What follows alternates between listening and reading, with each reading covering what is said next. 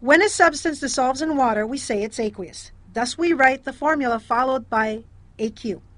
For example, if calcium chloride is dissolved in water, we represent this as CaCl2AQ.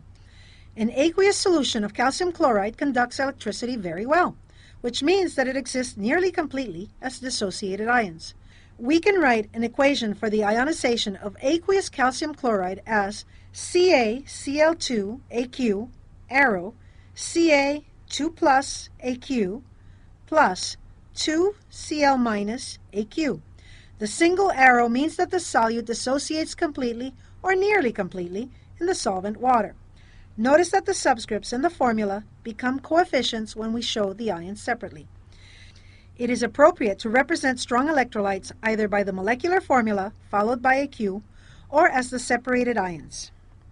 For example, CaCl2AQ or Ca2 plus AQ plus 2Cl minus AQ.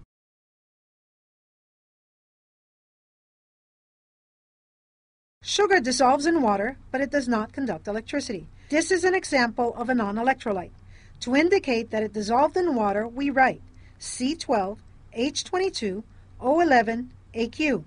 Since it does not dissociate, we do not need to write an equation. Acetic acid or vinegar also dissolves in water. Thus we write its formula as CH3COOHAQ or C2H3O2HAQ. Recall that when a weak electrolyte, like acetic acid, dissolves in water, it conducts weakly, which is one piece of evidence that tells us that a small amount of molecules breaks apart into ions. We can write the equation in the following manner.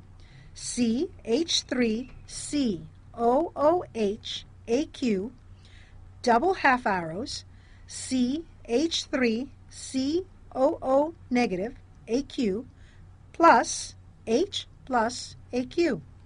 The double arrow is used to indicate that the reaction can go in both directions.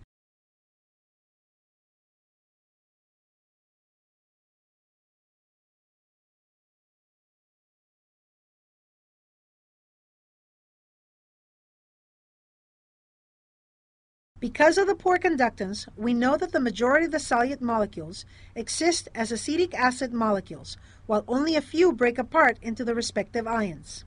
In order to maintain these concentrations, if another acetic acid molecule breaks apart in the solution, then somewhere else in the solution an acetate ion and a hydrogen ion recombine to make a molecule of acetic acid. It is important to note that in the case of weak electrolytes, such as acetic acid, we tend to represent it the way the majority of the chemical species exist. In this case, we would write the formula as CH3COOHAQ or C2H3O2HAQ. This represents that the majority of the dissolved acetic acid exists in molecular form.